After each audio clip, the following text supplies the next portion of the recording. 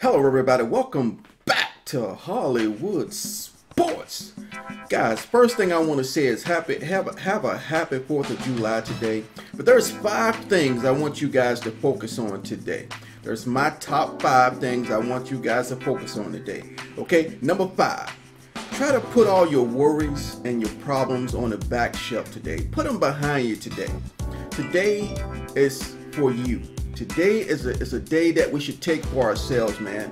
Put our worries behind us, man. They're always going to be there. Put them on the back shelf today, okay? And let's just have fun. The number 4 thing I would like you guys to do today is to be in a state of mind to really enjoy your family. Take time with your family today, man. Tell them you love them. Just spend time and kind of fellowship and just have fun with your family today, okay?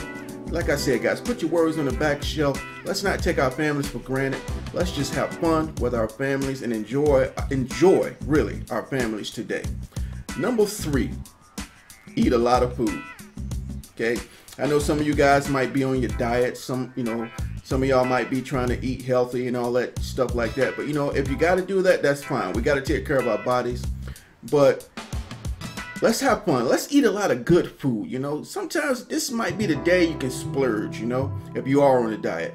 Eat some good meat, some good barbecue, some good potato salad, some greens, anything you love to eat, do it today. Okay? Like I said, guys, we got to have fun on this Independence Day. All right? The number 2 thing I would like you guys to do is to have fun. Let's have fun.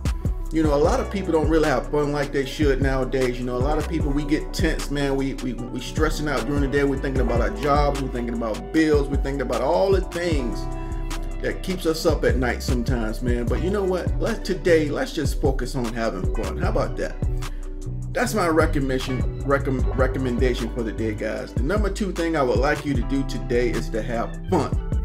All right, now the number 1 thing, which is really big, I want you guys to be focused on today is let's be thankful for our past and our present military soldiers, man. They gave us our independence. Even you people that used to be in the military or are still in the military that's watching this video, thank you. I was in the military. Now I know how serious it is. I didn't take it as serious when I was in the military and representing the military. But man, the military means a lot, guys. That's why we have this independence in this United States that we have today. We have a lot of foreign immigrants trying to get in this country to have independence, to have freedom in the way they want it, things that they want to do. So we need to appreciate our soldiers and our military. And when you see a military soldier today, male, female, doesn't matter. Anybody wearing a military uniform, representing the Army, Marines, Navy, it doesn't matter. Even if they're reserves, guys, say thank you today. Say thank you. Say thank you, guys, for our independence. We can't take this independence lightly, guys. We are an independent country where we have the freedom today to celebrate our independence on this 4th of July, doing barbecues, doing parties, visiting family, going on vacations, all this kind of stuff, man.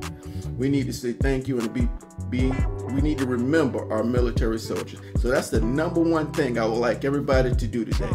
And personally, I just want to say, have a wonderful 4th of July today. Have a great weekend.